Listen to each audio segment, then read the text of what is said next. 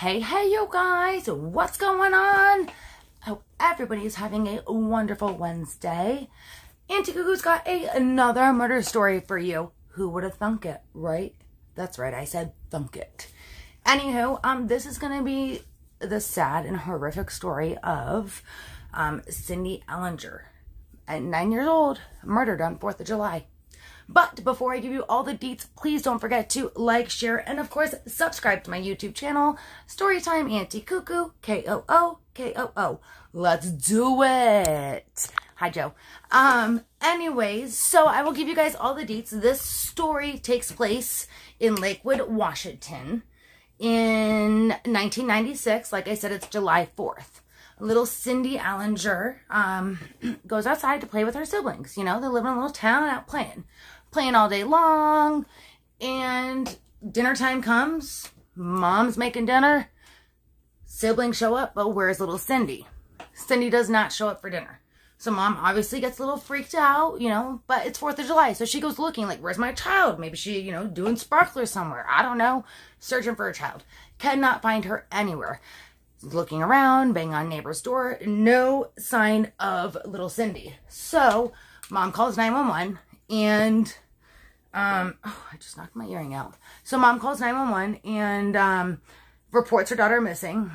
Damn it. Who would have thought that would have happened right now while I'm on live? Anyways, got my earring. So she calls 911 and reports her daughter missing. So the police obviously begin searching, and over 100 people showed up to help search for little Cyndi. They searched and they searched and they searched. They could not find her anywhere. They were going through, you know, brushes and shrubs, like on their hands and knees in groups, searching for this little girl. Could not find her anywhere at all.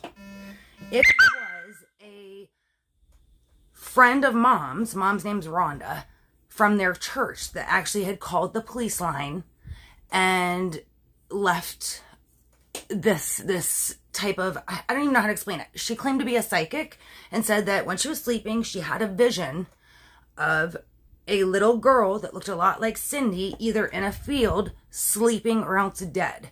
So the police could not get her to make any statements on record, but she was willing to show them a map of where this vision, premonition, whatever you want to call it for psychics, was at, to direct them.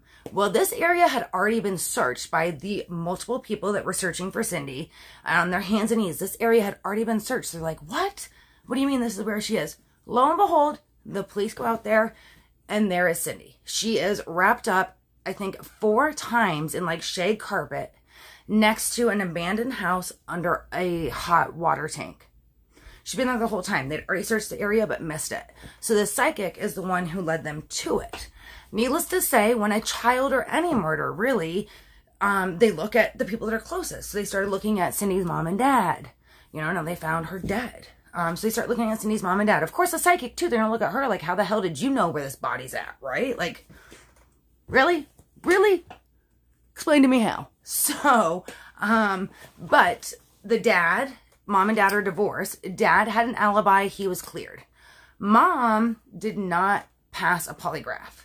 So the police were like, mama, they were concerned, you know, and some things she said just didn't make sense. But at the same time, remember, her child just went missing, you know, like frantic. What's up, Michelle?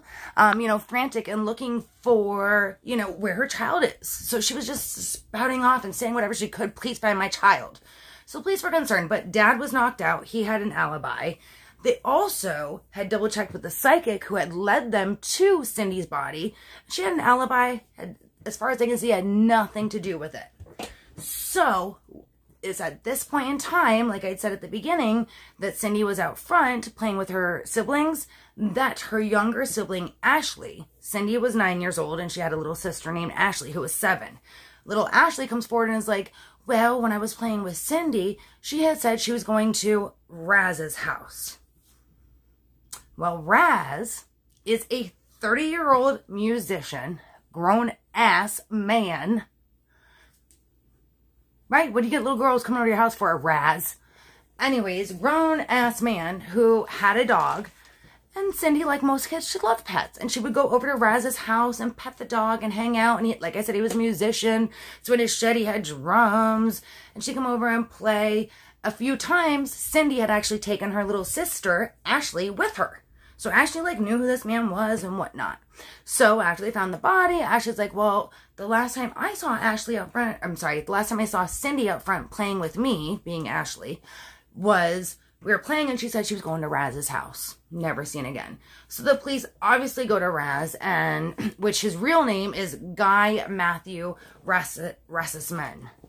Okay, he's a musician, 30-year-old. Come to find out, police start to dig into his background. They're digging it up, and they find out that this mofo is playing with these little girls.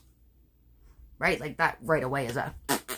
But anyways, actually has some background history. His background history is he spent 6 years in prison for, and I don't want to say the wrong thing, so let me double check it before I say it, for raping a teen and assaulting a 10-year-old little girl. But he was not listed on the sex offender registry because, like I said, this happened in 1996, and his previous charges were before that law went into place where sex offenders had to be registered. So he wasn't even on their list. Anywho, thank you, little Miss Ashley, for being aware, you know, little sister, 7 years old, and being like, well, no, Cyndi went to Raz's house. God bless you, Ashley, for being so small and so smart. I love you. So the police go to his home and they begin searching. Like I said, Cyndi's been missing for weeks now, and they've been searching whatnot, but the psychic came in and was able to find the body, but it was weeks until then. Well, when they search Raz's home, they find, and they ask him, like, oh, do you know Cyndi? And he's like, I don't know. I met her like one time and barely knew her, and I told her she couldn't hang out here. Liar. Liar. That's not what happened. Ashley's been to your home, you little lying scumbag. Anywho, they search his friggin' home. Not only do they find, you know, so much stuff, but in his trash, little Cyndi had drawn a picture of his dog that she'd like to go over and pet, and he had ripped it up, shredded it up, and thrown it in his trash after he knew she was missing. Like, that already was like a to the police, you know, like a light bulb. So on top of that, they're like, let's find his clothes from the 4th of July. He claims he has an alibi. So they go searching for his clothes. Whatever reason, this little scumbag douche threw all his dirty clothes into the bathtub. So they were able to find the clothes. He was like a hippie guy and whatnot, so his shirts were like tie-dyed, multicolor. So the police are looking at it, and they don't see anything when they first look at it, and they send it off to forensics. Well, forensics 1, you know, obviously we're, 2021? Shit has changed so much.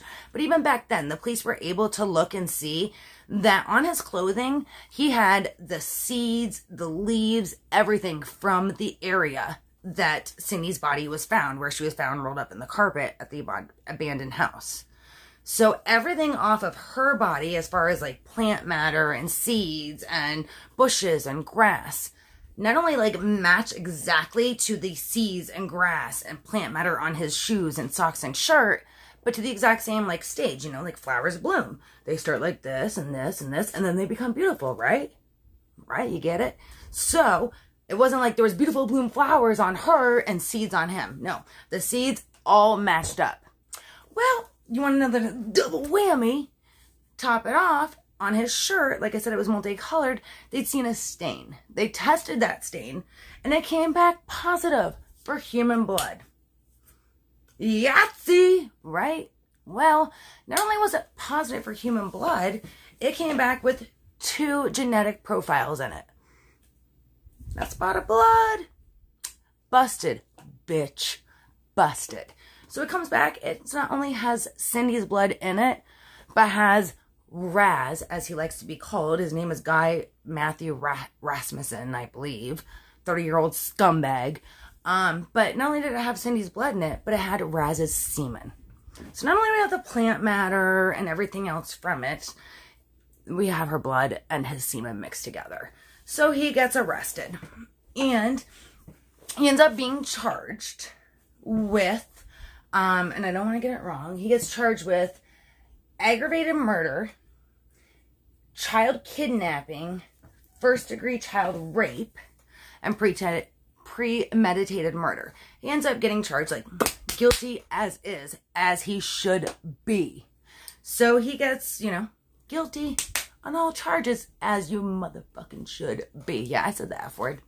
Bleep it out, Facebook. Bleep it out. So, he does. He gets charged and is sentenced to life in prison without the possibility of parole. I mean, it's a devastating story because, like, what little girl? She was out on the 4th of July playing with her siblings. Went to a dude's house that she'd gone to many times to pet his dog. And like I said, he was a musician and played drums and stuff.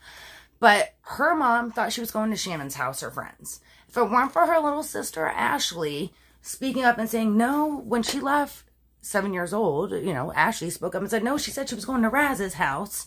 If it weren't for that, I'm not sure that they would have figured out who done it. Nonetheless, the psychic from Mom's church, Mom's name again is Rhonda, weeks, you know, as they're looking for her, no one could find her. The psychic had called in and was like, hey, I have a premonition, a vision. Here's where this body is.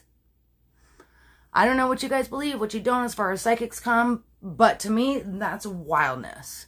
It makes me believe in that stuff. My mom was always into it, so I believe it too. But either way, they double checked the psychic. She had an alibi, no ties. There was no way she was part of this at all.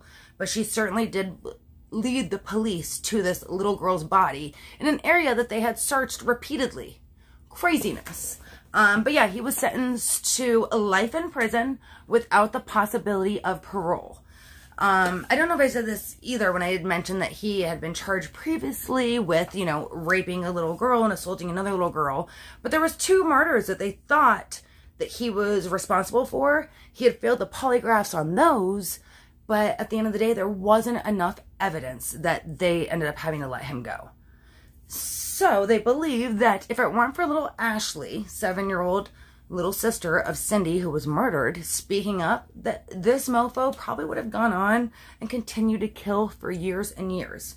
Which is crazy, you know? Could you imagine going out on 4th of July, going out front of your door and doing sparklers, hanging out with your friends, and some mofo that you've gone by his house, petting his dog, leads you somewhere, rapes you, beats you to death, and then rolls you up in a carpet? You're a twisted, twisted man. Raz. That's what he likes to go by. Raz. So, oh, I forgot this part too. So when they did finally go arrest him, like I said, he was a musician. He was at a local, like bar or wherever on stage playing, rocking it out, you know, cause I'm Raz and I'm rocking it out. The police like bombarded his ace and arrested him right there on stage. And I'm like, hell yeah. Yeah, you want to make a scene? Let's make a scene. Arrest him in front of everyone. I loved it. Anyways, so that's what I got for you guys today. What you think? Anyhow, that's it. Thank you guys so much for checking in with Auntie Cuckoo. I appreciate it. I hope everyone is doing well, staying safe and healthy. As usual, you guys, don't forget to like, share, and subscribe to my YouTube channel, Storytime Auntie Cuckoo, K-O-O, What up, George? Don't forget to subscribe and like I said, do good things, be kind to one another, give hugs, not drugs, make love, not war. Let's do it. Have a good day, everyone. Thanks for checking in. Deuces.